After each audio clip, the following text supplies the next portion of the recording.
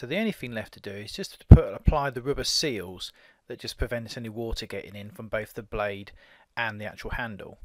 And all that is just using a couple of reference surfaces, which we're then going to turn into some models.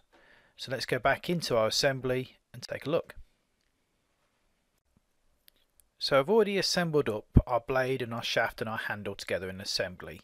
And I'm going to insert a new part in this design. Just picking the top plane here just to give us somewhere to go. And what I want to do is I want to copy all the surfaces that I might need to kind of trim to create this rubber gasket.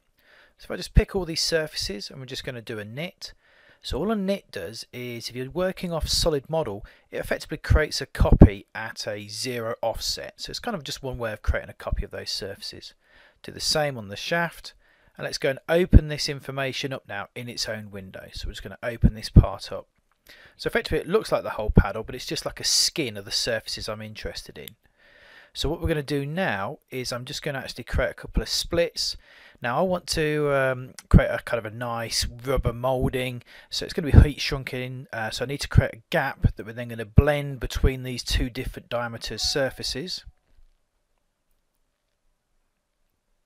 And then I'm also going to actually trim away all the other excess information, so we don't need the top of the paddle or the rest of the shaft. So again, it's just another trim surface and just removing the areas outside of that rectangle. Okay, so that's giving me kind of the either side of the collar. So we're just going to create a loft just between these two surfaces. Now because one profile is made of lots of different edges, I'm just going to use that selection tool again. And I want to make this look like rubber, so I need them to blend in. So a simple start and end tangency for both profiles will make it look more organic. Okay, and then it's back to our same method as before. We're going to knit all of these surfaces together to create one surface.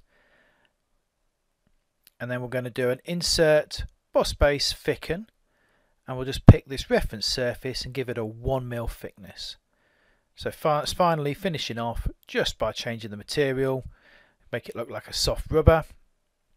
And there we can see our kind of our blended in, it's shaped around that tapered helix that's then fanning out, and we've got a nice rubber gasket, and we just need to repeat that process to finish off our design on the top of the paddle. Well, hopefully you've enjoyed that little presentation and you've picked up some hints and tips on how to go about modelling some other components. I can't imagine there's that many paddle designers out there, but hopefully the techniques I use will give you an idea of how you could do other shapes that are similar.